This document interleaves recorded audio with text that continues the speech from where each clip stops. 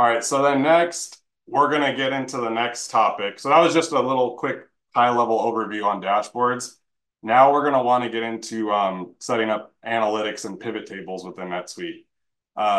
So really in NetSuite, the way it works is it's usually grouped into workbooks and data sets. So a data set is kind of like a saved search in NetSuite where you pick a topic area, whether it's a transaction, customers, what's your data source of your data, and then you create a workbook, which would be similar to like an Excel workbook. And once you have a workbook that's linked to the data, you can now start doing pivot tables, pivot charts, things of that nature. So what's going to follow, if we were going off the deck, which I'm going to do, is literally now the step-by-step instructions of how to set up what we're going to cover today. But to make this a little bit more meaningful and interactive, I'm going to actually bring up NetSuite and we're going to start building this stuff together. All right, so the first thing we're going to do is we're going to start off with a simple example of building a pivot table within NetSuite. So the use case we're going to use here today, we're going to create a sales by class pivot table. Okay, so to do that, we'll start out by going to analytics.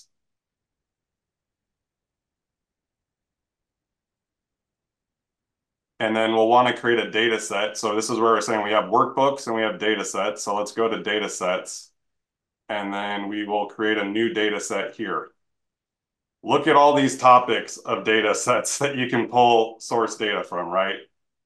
Probably the most common, if you're looking at transactions, want to see financial information, that's where we're going to go to a transaction data set. So scroll down to the T's.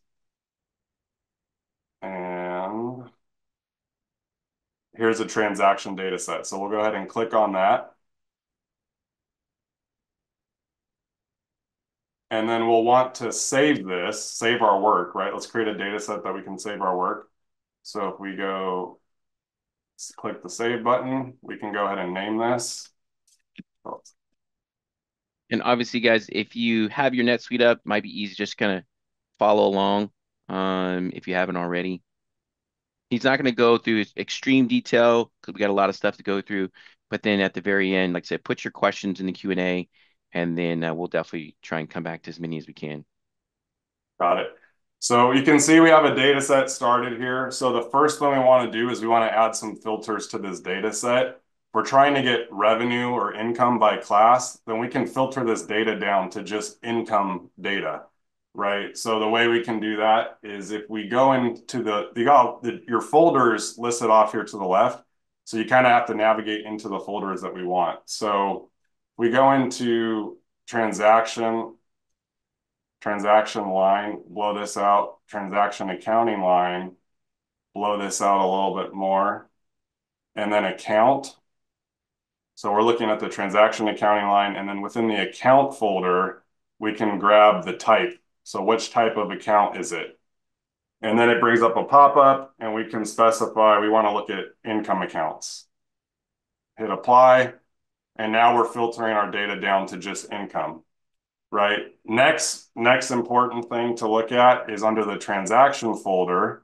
We want to make sure we're looking at only posting transactions.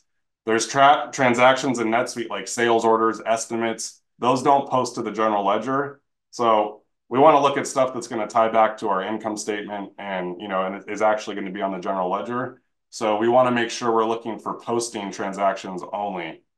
So if we scroll down here, we can find posting, put that up in the filter, yes, apply. So now and then let's save. It's recommended to save as you go. You don't want to lose your work as you're going. So we've added two filters, one that it's posting, two that it's the account type or income type accounts. And then next, we want to make sure that we have enough fields, the columns and fields that we want for our report later that we're going to build.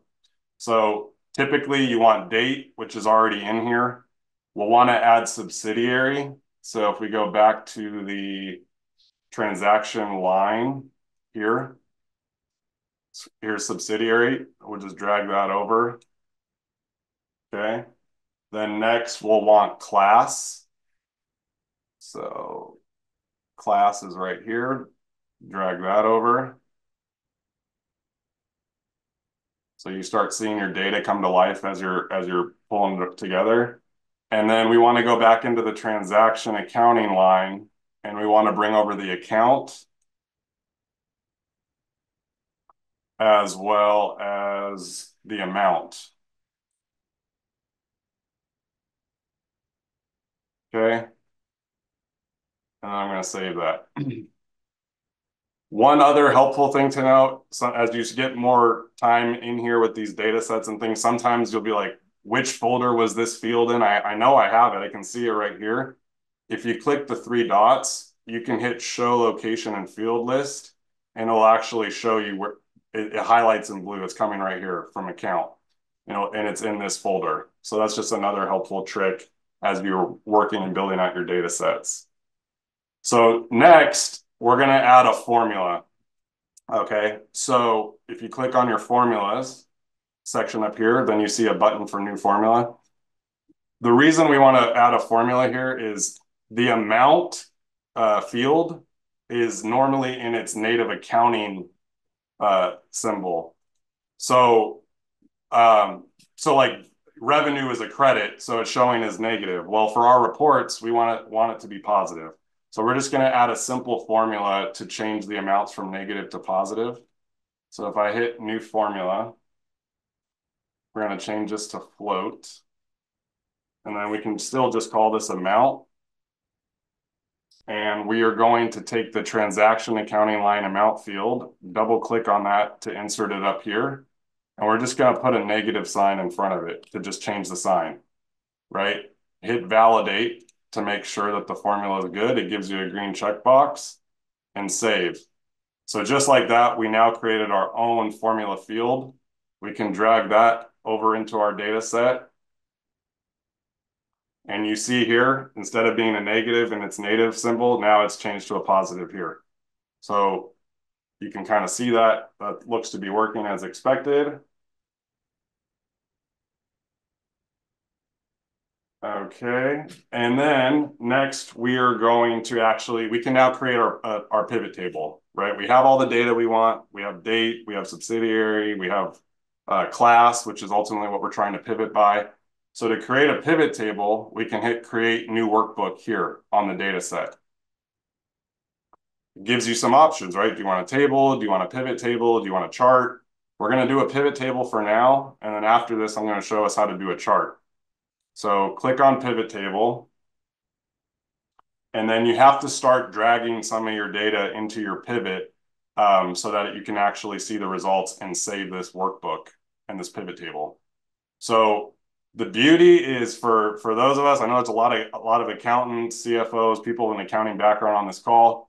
If you're familiar with doing pivot tables in Excel, it's very similar. You have your rows, you have your columns, you have your measures. You're just dragging stuff into the right, rows, columns, measures to produce your pivot table. So if you do have that background and experience, it's very similar.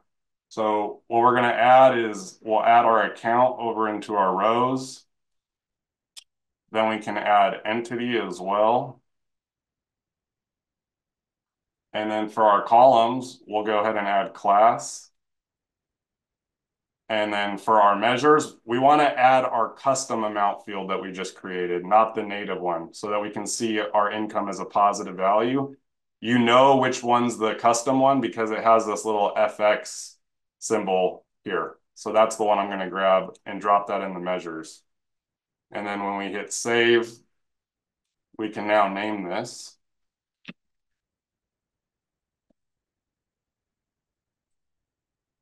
And hit save. So you have to also hit refresh from time to time on these workbooks to pull the data. So that's this little refresh icon right here. It's going to go get the results.